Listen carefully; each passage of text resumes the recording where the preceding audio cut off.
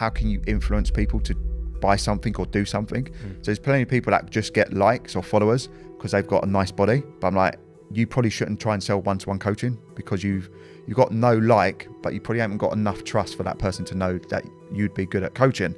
But the bigger your brand or bigger your brand equity, you have a larger following, means you get more leads, means you get a high conversion rate on sales calls, means even if you've got an inferior product or service, they will stay longer because you've got fanboys and fangirls. All right, Luke, welcome to the poddy. Thanks for having me, Alex. Always a nice thing to actually meet someone in person. Obviously, we've been connected over social and been watching your videos lately. Very consistent on the videos. Pumping out a lot of great quality content, which I love, right? And that was one of the things that really struck me about you, is like your attention to detail, your quality of content. And I think it's probably testament to how long you've been in the industry. Like, you've been in the industry longer than I have. I've only been doing this about 6 years. You've been in the industry much longer, doing online coaching since 2012, I believe. But when people ask you, like, what do you do? That must have changed a lot over the years, but what do you currently say when someone asks you what do you do? Normally, if people ask me and they don't really know me, I say I'm unemployed, as in I couldn't be employed by someone anymore. So, you know, it's like you go through the transition of being employed and then you have your own business. So jokingly, I say unemployed.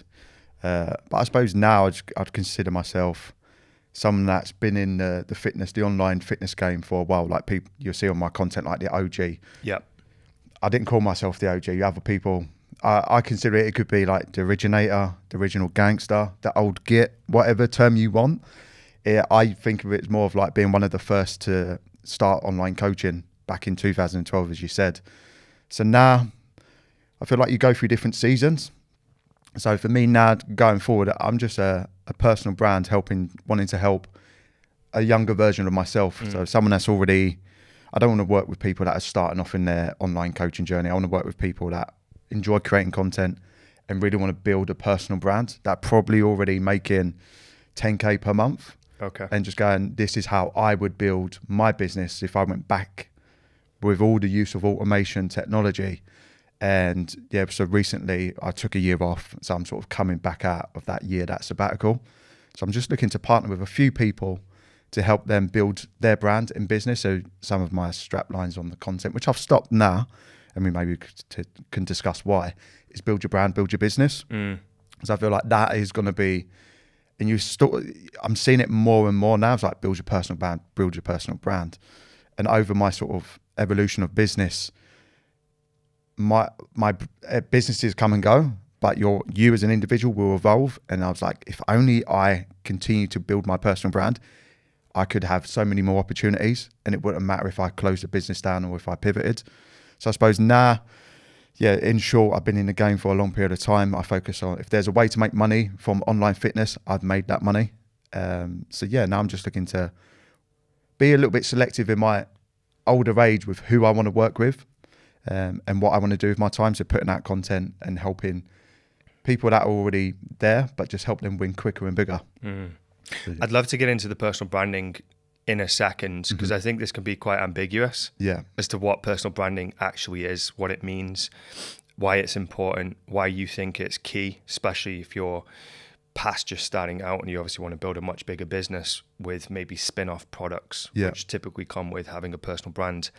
But before we get into that, I'm genuinely curious about these other businesses that you've had up until this point. So from my research, you've had 6 businesses. Maybe I'm right, maybe I'm wrong, but I'd love to just skim through those just to understand what it is that you've been doing over the last, 10 plus years.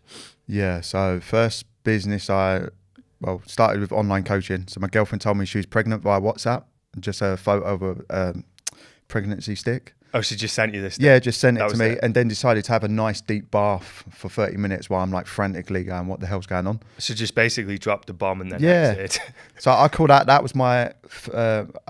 people say a successful person, success is in the eye of the individual. Like, people have different levels of what success is. Yeah. But I feel like people that do something with their lives or are a success in their own eyes or other people's eyes have like this fuck this event. We're like, oh shit, this wasn't planned. Yeah, and you've got to think on your feet. Yeah, and that was sort of the catalyst. So then I started doing online coaching, which was basically I was getting in shape before my first season, just turned 11. And the first 10 people I took on, it was body transformation, 10 people, £100 for 8 weeks. And I think 8 of them were from school friends. But at that time, I was like, I'm going to be a dad, so it's going to be hard to get in shape or be in shape when you're a dad, just based on people you speak to. And that's sort of where the online coaching came in, because at the time I was working as a sports lecturer. So you weren't doing personal training like most people do before they get into online coaching? No, I consider myself a failed in-person personal trainer. So when I was at uni, I did a gym instructor course in 2 weeks. I then started working at Bannatyne's gym every Saturday. After I finished my sports science degree, I then had to do a level 3. So I was doing it was 2020 back in the day, you do 20 hours fitness instructor, 20 hours PT.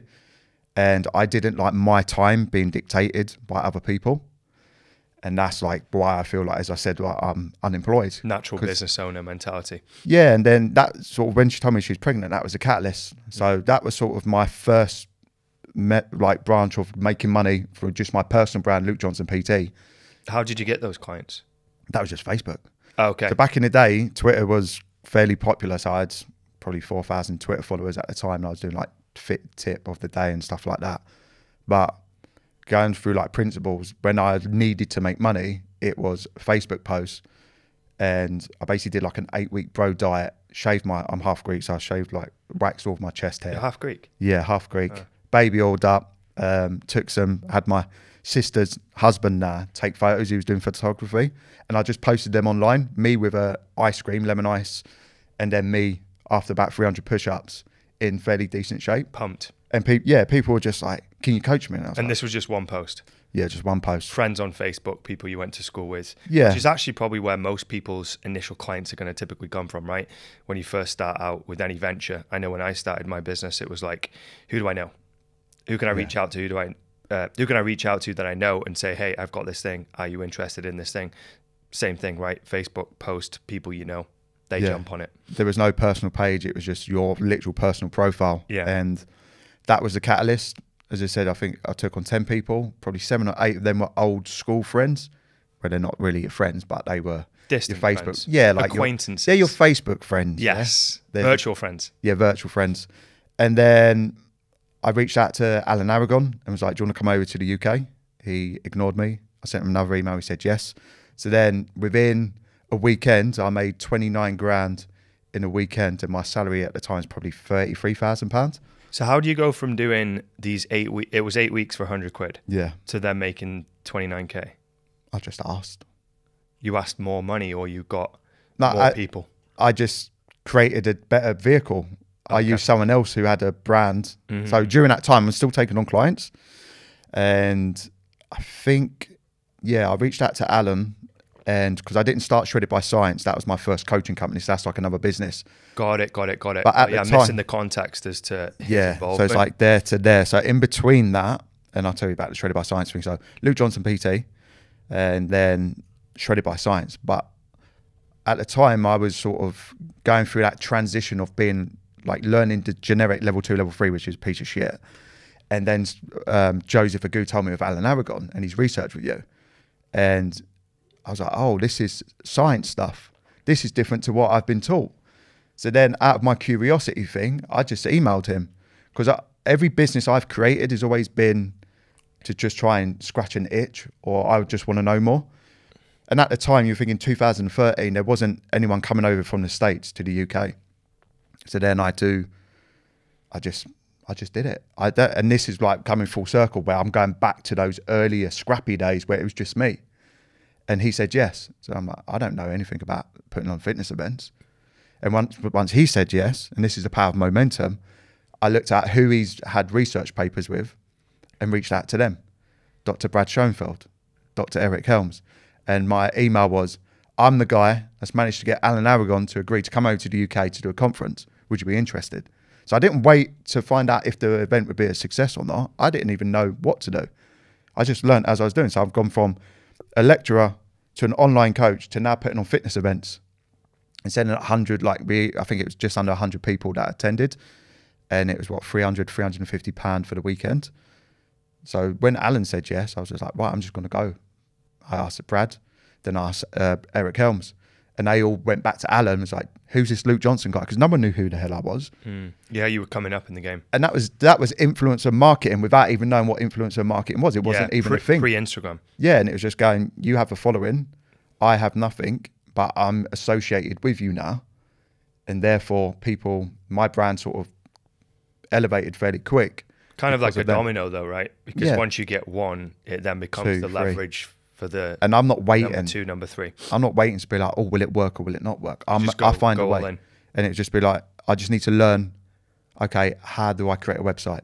How do I take tickets? What do I use for ticket sales? And I use scarcity and urgency without it being a thing or knowing what it was, which was, there was 100 people and the date was here. So urgency was the date. Scarcity was there was only 100 spaces, but then I also did a VIP thing. So there'd be VIP tickets, limited number that would get front row seats. And then there was another upsell, I didn't even know what an upsell was, which was if you want dinner with Alan Aragon, you pay even more money. So there's that thing where I was clueless, but I was just using my gut instinct and going, how do I get people to sign up? And how can I get people to sign? Because we'd probably put on ticket sales. I say it's the beautiful thing about that, which doesn't work really nowadays because of the freely available content. But how can I sell that? I was selling thin air. Like I didn't have to pay for the venue. I didn't really have to pay for the flights until I started collecting money. So it's just all a phase of 8 weeks out, we're going live. Here's a waiting list, send the money. So I was selling thin air before any outgoings were actually was there. So there wasn't really much risk of that. And yeah, as I said, just using momentum. So ended up just making, like my salary as a lecturer in a weekend. And then at that time, I'd been in the online coaching game for a year. And I was like, there's a certain type of person that does well for one-to-one online coaching. This is pre-COVID online coaching. None of this fucking Zoom or Skype doing star jumps on it. And it was young dudes that wanted to get shredded, that already trained, that already liked tracking on MyFitnessPal. So when it was Luke Johnson PT, I took everyone, which I think is what most people do. Whether you're in person or online, you try and take on everyone, but you're doing them a disservice. And it's when you've got a specific target market, you can have really specific systems and you can have a thriving like group because everyone's similar. Same wave. They're on the same wavelength. They don't need their hand holding. They just want someone to take ownership of their programming, their nutrition. And that's when Shredded by Science. So at that time, I stopped reading research papers. I was like, oh, crap. I need to learn about marketing now. I need to learn about sales. And similar to fitness industry, that I call it like bro marketing as well. So there's a lot of stuff where it's like, this is normally £999, but it's normally dollars. But now today it's only like $7. And I was like, who? And because my target market, Shredded by Science, Shredded, basically the context was only young men knew what it meant. And by science repelled idiots. So a lot of our content we put out, we launched on Facebook really. And we'd put scientific like references to PubMed in the days where you wouldn't be, like your reach wouldn't suffer because of that. So the content we put out only really appealed to a certain type of person. And those were the people that we could coach. And Shredded by Science, we went from me, I then took on another coach under the Luke Johnson PT brand, but it didn't really work if there's company, like a personal brand, if there's coaches underneath that. Yeah, because people want to work with you if it's been positioned as you. Yeah, so then we launched, then it ended up going to 12 coaches all over the world, and we've coached like thousands of clients. But then the business model changed. So during that time, I launched Elite Fitness Mentoring because I'm going, I can make a lot of money from this in-person stuff, but can I replicate that online? Are we talking about the events again now? Yeah, so it's sort of like Luke Johnson PT, events, Shredded by Science. So the reason I come at Shredded by Science was when Eric Helms agreed to come over. Yeah. And I was trying to think of a name for my new business to target those young men that wanted to get shredded. And then I tied in, this is another play by accident. Well, not by accident, but it worked pretty well. It was Shredded by Science, my new company, is bringing Eric Helms over because obviously he's a natural bodybuilding prep coach. And again, that association with Eric, with the new formed company with the name. So originally we had the Shredded by Science domain name, but we were only going to sell tickets on that. And I just took that domain name and then was like, no, Shredded by Science, the new company, is bringing over Eric Helms to do the seminar. And then that's when, we went from 3 coaches to 12 coaches. We did like a membership. We did group coaching programs, I think, before anyone else. We sold some guides. We teamed up with an influencer and sold guides with that as well. But during that time, so I've got Shredded by Science, I launched Elite Fitness Mentoring. Because I was like, how can I make money online from these experts? Because now I've got in with them 3, I've now got access to more and more people. So we launched Elite Fitness Mentoring, and it was a monthly subscription. I love recurring revenue. And I think it was like £39 or £49 a month. I think we ended up to about 400 members on that. And that was pretty much just doing webinars. With these guest speakers coming on board? Yeah, like Molly Galbraith, Dr. Mike Zerdos, Greg Knuckles. And do they just get a cut? Is that how you divvied it up? Yeah, I'm trying to think. How did you figure out who gets what? Because obviously some names are bigger than others. I would think it was just, I'm trying to think of what it was, but I think it might have just been a flat rate. I'll pay you £300 or something like that to do a talk. Okay, got it. And then whatever's on top is your margin for setting up all the logistics and marketing it. Managing everyone. And you're the one driving all the traffic, but they're pulling traffic because of their names. It's a 1-2. So it's like, I'm going to do a talk here at this thing. If you want to sign up, here's the link. So again, that was when content wasn't that freely available. We're looking at 2014 probably then, 2014, 2015. This is like pre when YouTube was big. Yeah.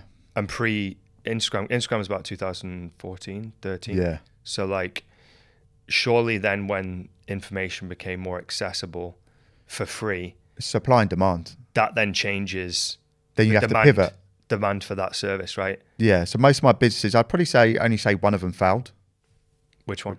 The supplement company. Okay. Which we'll get onto. That's hard to crack. Yeah, and I can just tell, like, don't do it, or I can explain where it failed. But so that's the next one after. So Shredded by Science, Fitness Mentorship. Elite Fitness Mentoring, and then it was hard because you're trying to run 2 different brands. Yeah, split focus. Yeah. So then that's why I said it didn't really fail. Then it became like SBS Elite. So we just rebranded it. So rather than having 2 different brands, 2 different Facebook pages, Instagrams, etc., it just had one. So it sort of evolved back into that. But then, as is said, like when content becomes more and more available, there's more supply, less demand for paying for it. So in 2015, we launched the SBS Academy. So you think I went from a college lecturer, I went from sports science, personal trainer, college lecturer, putting on fitness events, doing online coaching as a team now. And the company was making money, but when you're VAT registered and you've got to pay tax and you're starting off, so the first coach I took on got a 75% split. Then it was 70%, and then later on it was like a pay like 50% and it went up. But all of the money was going to the coaching. So when I sat down, I was like, I don't have to do anything because I built all the systems. But for this business model to bring in millions that I want, I would need to have hundreds of coaches, and they're hard to come by, especially when you're so precious on the brand. And I've always been precious about the Shredded by Science brand. And I just went back to, you either complain about something or you do something about it. So I always go back to the 21-year-old Luke on the gym floor that had a sports science degree and a level 3 qualification and didn't know what the fuck to do, to talk to people, to like business marketing. So then that's when I created the SBS Academy. Again, scratching my own itch. I went to Helms again and Dr. Mike Zerdos and said, I want you to create a module on coaching powerlifters and coaching physique athletes, which again were fairly timely around 2015 to 2017. And I'll pay you a split. So split of any clients that sign up to it? Yeah, so it was a year-long academy. But I think when we first launched it was $899. And then we did like an early bird price, pay in full, pay monthly version. So obviously monthly went a bit up. But then I think we ended up around probably average sign-up fee based on monthly was about £1,500. So from 2015 to 2018, so that's when I pivoted, still the same brand, but we were no longer coaching young dudes to get shredded. We were educating personal trainers, already qualified personal trainers, but in the science-based version with more to do with the actual practical application. And I did a module on like setting up a fitness business and more of that. It wasn't as in-depth as I look at it now, but then we had to have 2 intakes per year. So we ended up on average, first intake we had about 110, then it went down to like 85. And then after that, I changed my mindset around and like the strategy and we'd get 185 people like in the last 3 intakes. And round? Every 6 months. Yeah. Okay. So you can do the maths, 1,500 quid. Yeah. 185 times twice a year. And that's when I started making money. Or the company where it was far more profitable. And yeah, that was from 2015, 2018. And then stupidly, I was rebranded. Again? Yeah, because... Or slightly different business. Because I suppose the intentions were different. So then we launched Personal Trainer Collective. Yeah. And... This is where I think I first discovered you, actually. Yeah. So Shredded by Science is my baby. And I use the example of Personal Trainer Collective being like, you rebranded, it's still sort of your baby, but it's like you've got a new wife and she's come with another kid. Interesting and way of looking that at is it. the way it feels. Yeah. You've still got that connection, but it's not your own. It's a little bit more distant. And the reason why I rebranded and I was going for it for a while was Shredded by Science was young dudes that wanted to get shredded. If we wanted to be like and at this time there was more academies propping up. I was like, there needs to be like a qualification behind it, which the academy was, but it didn't fit what it was in trainer education, like Shredded by Science. Even though now I look back and I'll be like, it's a name, it had a good brand, you should have kept with it. But my intentions then were level 2 and level 3 were fairly crap. And on a few of the last intakes, we teamed up with a training provider and we was getting feedback from the students. And I was like, shit. And I was like, well, the qualification is bad, but the actual company delivering it and like the customer service was bad as well. So there, my intentions were pure. My thing with Personal Trainer Collective is rather than you going with another training provider to do your level 2, level 3 and failing within the first year. Because of the lack of business advice and support. Yeah. What we're going to do is we'll start offering the level 2, level 3. And I thought we could do the same business structure of 2 intakes per year. But where we've gone from just focusing on trainer education, we've now gone to, you could be a mum that's kids have gone to school. You could be a student that's just finished. You could be, so the target market was so diverse now that it was hard to use the same marketing strategy. Because I used to look at all these training providers and I'd be like, cool, we've got, combined all of them together in the UK, we've got more followers than all of them combined. And the intentions were well, as in we'd do level 2, level 3, but they had to do PT Core. So I honestly believe like PT Core is the best qualification out there for personal trainers, especially like new ones. So the intentions were, we're delivered a level 2, level 3. We stopped that now. But in 2 years, we had over 400 people do that. So that was fairly decent. But then I sort of fell out of the love of that because you're working with people at the really early stages of their career, different backgrounds. Who might not necessarily actually become people that work in the industry. Yeah. Because I used to work with an organization called Bluestone. Okay.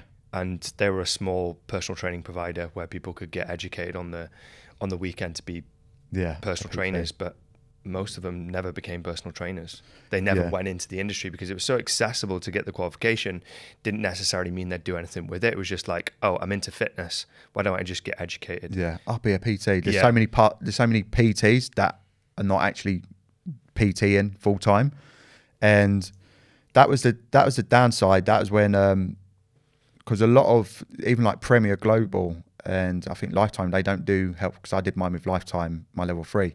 They've stopped doing level 2 and 3s. Premier gone out of business, and I used to look, the only way they got clients were SEO, which isn't as effective as it was back in the days, especially now with like ChatGPT. But even before that, it was nowhere near as what it was effective in the old days.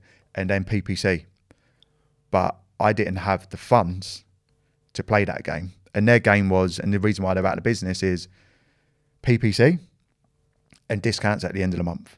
But they would team up with a financial company where they didn't care. They didn't care about people going through. They could be like, cool, you can go and pay £50 over 5 years or 3 years to do this course. Is that like Klarna? It's not really. Do you know what I mean? Those finance companies. I don't know what they like break things up. Yeah, it's more of like a separate company, and they basically finance it. So let's say you was paying it over 3 years, whatever it would be. They would take a cut.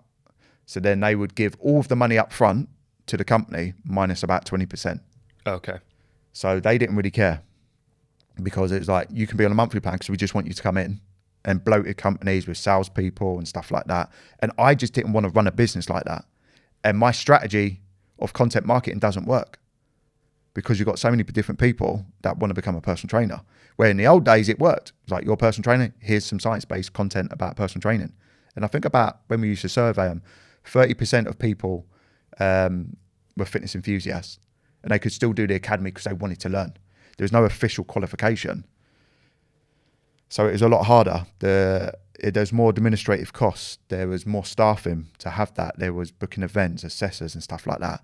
And even though we had the PT core calls, it never sat well with me, because the level 2, level 3 is a piece of shit, and they changed the standards when we just launched it. So that was another probably 60, 70K additional business expense that I had to do, because we had to refilm stuff. Yeah, and upgrade everything. Yeah, so stupidly, during that time when I'm rebranding to PT Collective, I then become a co-owner in De Novo Nutrition supplement company. Okay, so this is where we get into that bit. So I basically put 50 grand in, and I get 50% ownership of the company. What subs? What type of subs? Whey protein, Utopia, like evidence-based wise, and like Ben Escrow, there's no one out there that's better than him when it comes to like formulation. And it was similar. There were similarities between us as Shredded by Science with the academy and being science-based and evidence-based and doing the right thing, and De Novo as a supplement company. But the problems with that is that you're putting the right dosage in. So then for the cost of goods so at this time, my financial knowledge is this: I've got 100K in the bank, HMRC come at me. That was my financial knowledge. So he sent me over the stuff, and I've gone, I don't know what the fuck I'm looking at. I don't know if it's... in terms of the formulation of the supplements? In terms of the business side of things as well. So I'm like, so and that was the thing. I've gone from, I used to say I get sex twice a year. That was like on March and August. When we did the intakes. So with supplements, I got into that. I was like, I'm going to invest in that. And I didn't take no money, no salary, no nothing. My thing was, stupidly, we're going to get into it. And when we sell the business for 10 to 20 million, I'll get mine. So it's an exit play that you were hoping for, not a like dividend or salary or payout per sales. So as I've gone into it, and we've made some good changes and stuff like that. But then it's like, it's a cash flow game as well. Like when you've got to keep funding stock. Yeah, and then when you're looking at physical products, when you're doing your own formulas and stuff like that, even with the manufacturer, you'll do 1,000 SKUs. So just to test. That's a pre-workout, but that's one flavor, and that might cost $15 per SKU. Yeah, plus a lot of them are not going to make it and be successful. No, because you're competing against. If it was a smaller business, it brought in okay numbers if it was that, but it was never a business that had enough money to compete with the big boys. So you think MyProtein, all the others, they own the manufacturing. Oh yeah. They've got the biggest influencers. They're already established. Like you cannot compete with those. And my partner used to work for MyProtein, My Vegan. Okay. Project managing the SKUs. Yeah. So I know how much it costs to just test a SKU. Yeah. And it's not cheap. So it's that you can burn through cash fast. It's that thing is you're always going to have bestsellers. Whey protein doesn't have great margins. Yeah. But then you do it as more of a loss leader. So I probably invested, and what we did then stupidly was Ben had like part-time chicks, and I already had like the core nucleus of the PTC SBS team, and we tried to have one team work over two businesses, but because the supplement and PTC. Yeah. Okay. So you both have those two are your main focuses at that point. And we got one team trying to do two completely and one you can sell every single day, the other one you couldn't. It's an intake at the time. So it's completely opposite in terms of marketing, intake, revenue, cash flow. Yeah. Confusing, basically. Yeah, extremely confusing. And you've got one team working over two different businesses. So basically what happened is on the last intake of the SBS Academy, we had a stupidly high number of people that signed up to the monthly.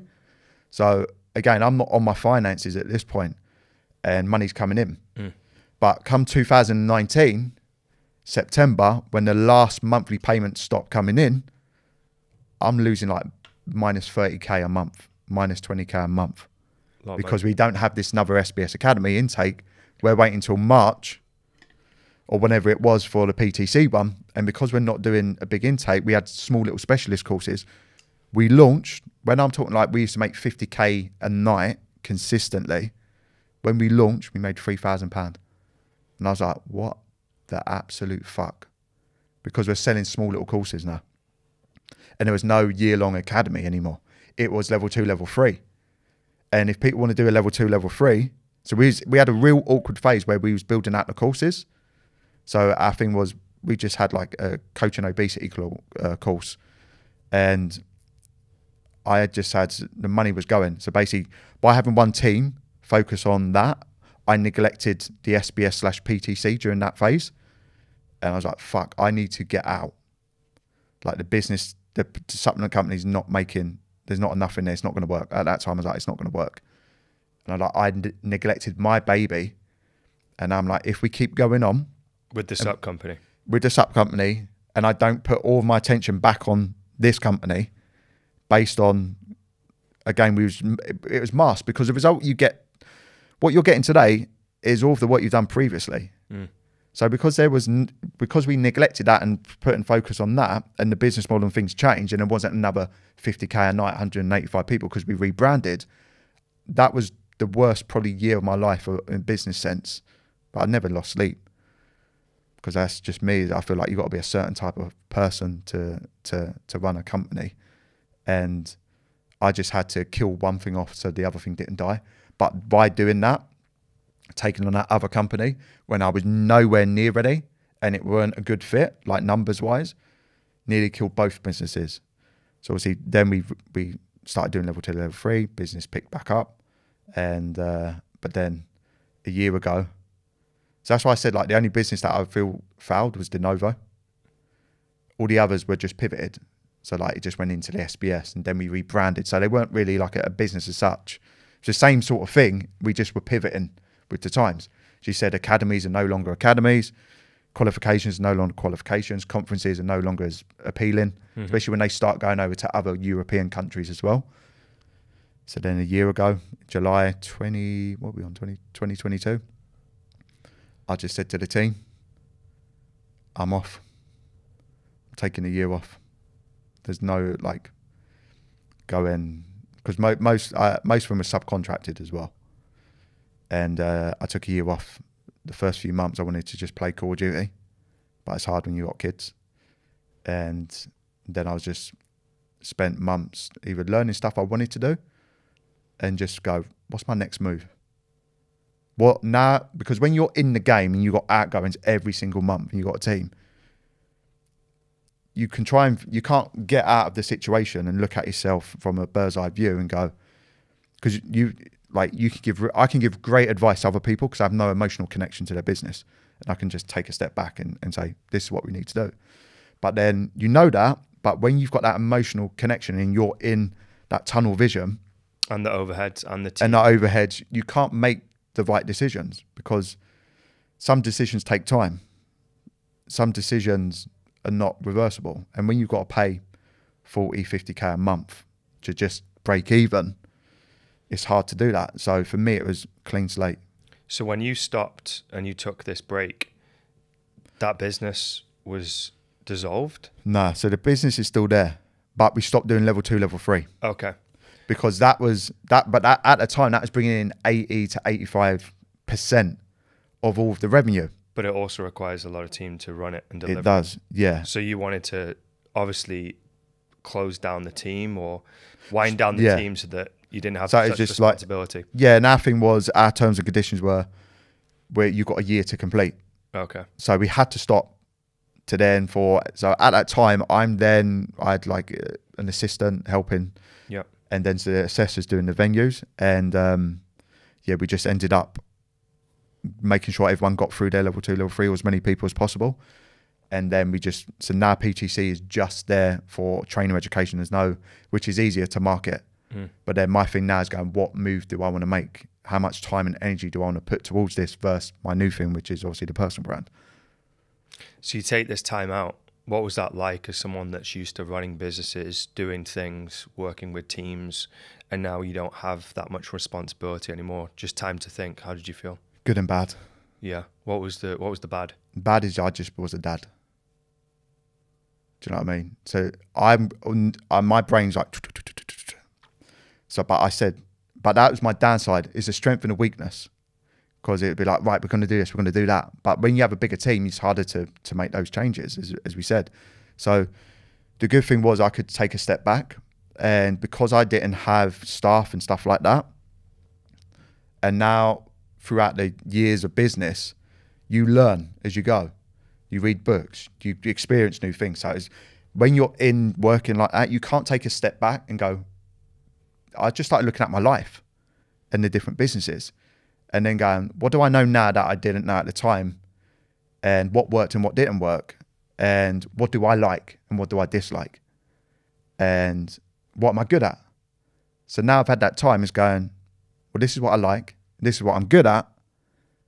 So now I want to create the next phase of my life doing something that supports my likes and what I'm good at. And anything that I'm not good at or dislike, I'm not going to do. So because you haven't got that pressure there, you can make the decisions. It gave me time to make the decisions of my next route into, I suppose, the season of my life now where, as I said, the two biggest regrets I had was not building my personal brand and not taking money off the table.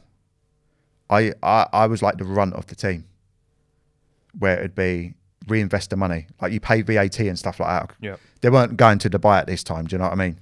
So with that taken into account, it was always reinvest it back in and I'll get mine when I'll get mine. And they're the two biggest regrets of like, just take money out. I could have taken a lot more money out of the business. And yeah, I would have paid more tax, but I would have more assets. I don't really have many physical assets, personal assets. So they're my two biggest regrets in the sense of I should have just built my personal brand because it didn't matter if it was Shredded by Science, PTC, EFM, De Novo. I could have continued to grow my personal brand.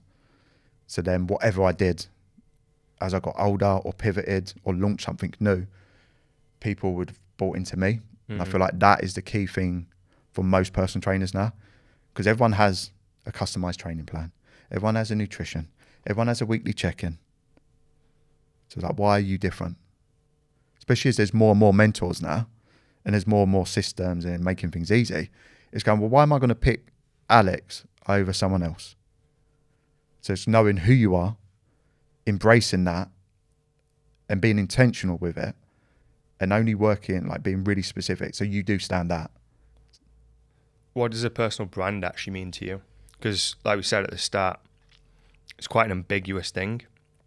And there may be people listening in on this conversation and going, these guys talking about personal branding. What the hell does that mean? What is personal branding, you know? Because like my definition might be different to yours. And the audience's idea of what it is may be very skewed or completely wrong. So like, What does it mean to you? Like, I think the simplest term, and I'm all about trying to keep it simple, but not as simpler than it needs to be. We can go into a bit more detail. Is purely it's just being, what would someone say about you? So if I said, right, Alex, list 3 to 5 things about Alex that you associate with him. It could be appearance. Yeah.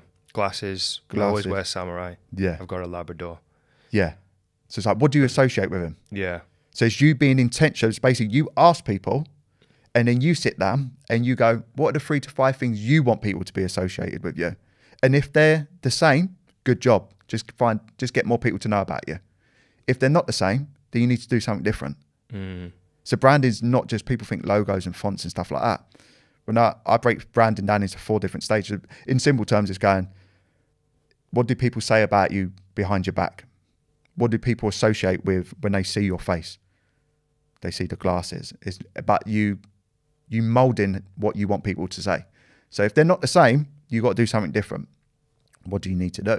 So for me, if I want to work with people that are already making 10 grand a month and actually want to build personal brand, embrace automation with some artificial intelligence, they probably want to make money. So they've got to be I feel like a lot of personal trainers just be happy with 5K, just under the VAT threshold. Until they realise how little that does for your life. Yeah. Especially with the cost of things right now. 5K doesn't get you anything. Yeah, and they're only on social media and they're only posting content because they feel they have to get clients. I don't want to work with those people. I like creating content. I want people that want to create content because they enjoy creating content and they want to make enough money. Now that is me going, right, I'm going more specific with my niche and I'm going up market. So like different, you can like go broader, you could go more niche, you could go down market, up market. There's many things. And I'm going with my time off. I used to say I don't like people. And then Dan Osman would be like, I don't think you believe that, Luke. I think you just don't like a certain type of person. I was like, you're right. I like a young, ambitious Luke. The early days, the Shredded by Science day, the naive days when you didn't know what the hell you was doing. You didn't care. You just did stuff and you got results. So it's like, I want to work with those people. But I don't want to work with a load of those people. But I don't need to work with a load of those people because I can charge more money. And I've got a phase of like, next step would be maybe, because I have been in the supplement game, rather than you like whoring yourself out for to 5% commission on a supplement, why don't we build your personal brand? And if we get there, there's 11 ways to monetize your personal brand. Don't ask me what off the top of the head. It's like, why don't we bring out our own supplement range? So that would be like another phase of the business. And yeah, personal brand, need to have brand purpose. So I break that down into your personal vision, your customer vision, and your business vision. Now, most people do, I used to think it was like wishy-washy, you read books, Traction and E-Myth and stuff like that. But the more I think about it, I feel like that's important. I like how you broke that down. But it always starts with personal. Yeah, because that's what drives everything. Yeah, because my thing would be like, what is your personal vision? And me personally, have always found that hard to be like, what is it? Because I always be like, why is it? And now I don't give a fuck. I don't need to know what why is. I just need to have a target. And that target just needs to be, this is my personal vision. Your customer vision is going, this is my personal vision, this is my business vision. So your business vision, for me, should just make sure that you can live your personal vision. Yeah, it's a vehicle. Yeah, it's like if you want a house abroad, you want a house abroad. Cool. Yeah. Then you need to create a business. Needs to reflect it. Yeah, and I always be like, I'd always be like, you don't necessarily need to create a company where it aligns with your own personal values. But I'm like, well, why not? Because it'd probably be more enjoyable. You'd probably enjoy the experience. When shit hits the fan, you'd probably stick with it a little bit more. So it's about personal vision. How can I use the business vision to get me to fulfill my personal vision? And then the customer vision is going, well, who is it that I want to help? What's the target market? What do they need? Rather than creating a product and then trying to force it down someone's throat, you need to know who the target market is. So your customer vision is basically who it is you're trying to help to then make money that fits the business vision that then flows into your personal vision. So that's the first phase of brand. The next is brand positioning. So it's going, who's the target market, which coincides with the customer vision. But the customer vision is, I work with these types of people to achieve this result, and this is basically how I'm going to make my money. But when you're looking at brand positioning, you're picking who it is. Am I going to go after dads? Am I going to go after mums? Am I going to go after bodybuilders? It all depends. There's many different factors, which we won't go into, of who you'd pick. And then it's going, who's your competitors? Knowing who they are. Who's serving that target market already? What do they do well? What did they not do well? How could I do something different? Why would they pick Alex over someone else? And you have to go through that. And people say there's no competitor. I'm like, you need to know who your competitors are, but they can't take any of your focus or attention. So you need to know who they are and what they're doing so you can create something that's better or different. Doesn't necessarily have to be better or different. Better, it could just be different. But the branding makes you different. Exactly, because it's like... They can't copy your branding because they're probably going to be different. What's your logo? Your face. Yeah. And then after you've done your competitive analysis, it's going, what type of brand do I want? Because you could be fairly loud. You could be fairly brash. So there's people like who target my target market now, the people I want to work with. But I'm like, these are my cards. I'm 37 years of age. I've got 3 kids. I don't want a sports car. I want a car with 7 seats. So how do I position myself compared to my competitors? I'm the OG of personal training. I was doing online coaching before you was even allowed to be in the gym. So I'm positioning myself as in not flash. I've got an Apple Watch on. I ain't got a fancy car or anything like that. But so it's looking at where do you want to position yourself amongst the other people that are serving your target market. And then once you do that, you do your brand character. I've got a skin fade. I wear tracksuits. I've got a South East London accent. It's then being like, how do I want to come across? Do I want to be serious and boring? And this is the thing, if you're an accountant and you're now a PT and you are actually boring, just be boring. Because there's plenty of those people in the world that you would appeal to as a coach. Yeah, everyone's going to vibe with someone. But it's being intentional with how you come across. Yeah. Your messaging, your tonality, the words you use, your appearance. All of those things matter. So it's like once you've got your brand character, it's going, what is your message that you want to get across? How do you want to get that message across in regards to the brand voice? Because you could be quite calm and philosophical, or you could be quite loud and still knowledgeable. So it's just picking, what do you want to be? And I always say, just be yourself, but probably just bump it up a bit.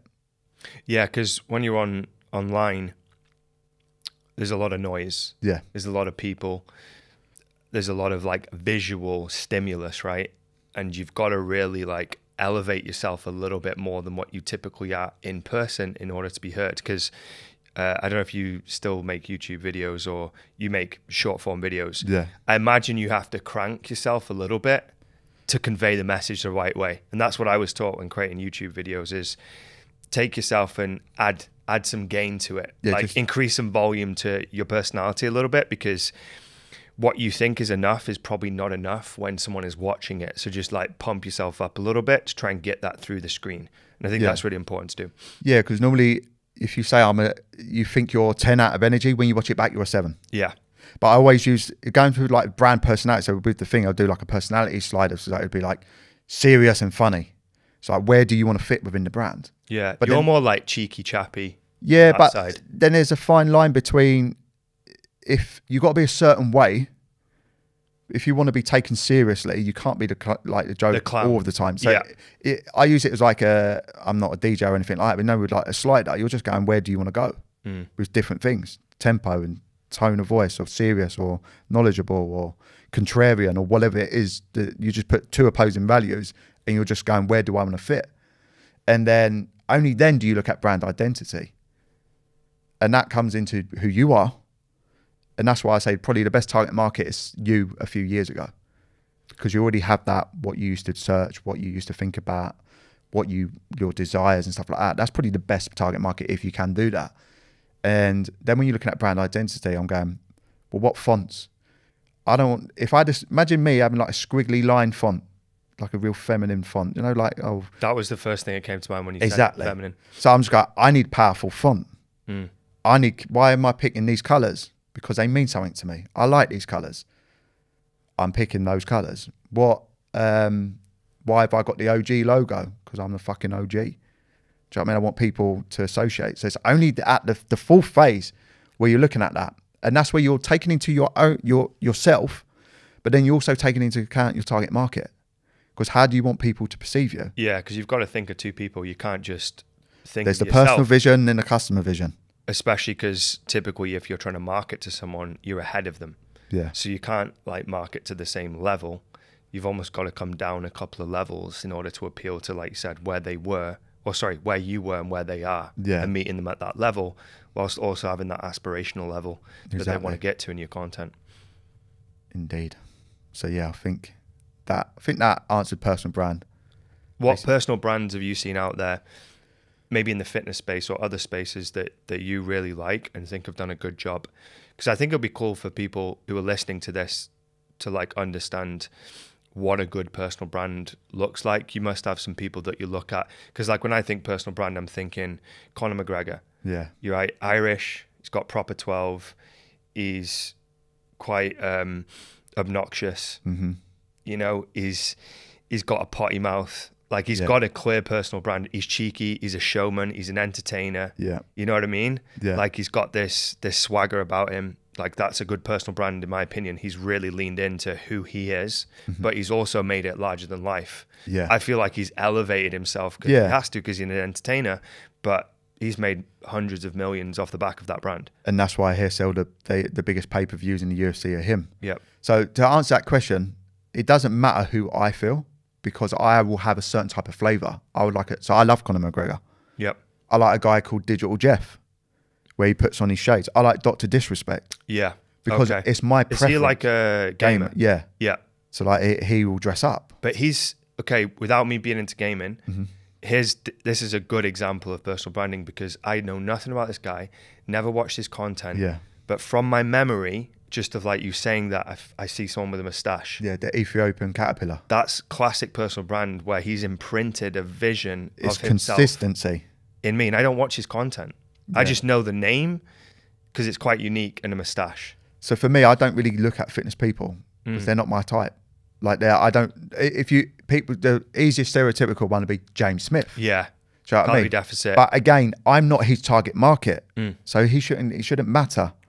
I look at more people in business. I look at more like my thing is people, like, as you said, people might like, I post on my stories about UFC. People then go, Luke is this. And that's the beautiful thing about personal brand is that there will be personal elements to that and how you stand out. There'll be other people that I'm into gaming. I stopped for a period of time, but I started back up again. So it's going, Luke does this. There's other people that does that. But I'm into UFC and I'm into gaming. So I feel like I have more of a connection with Luke. Hence why I'd pick him as a coach, mentor, whatever word you want to give it.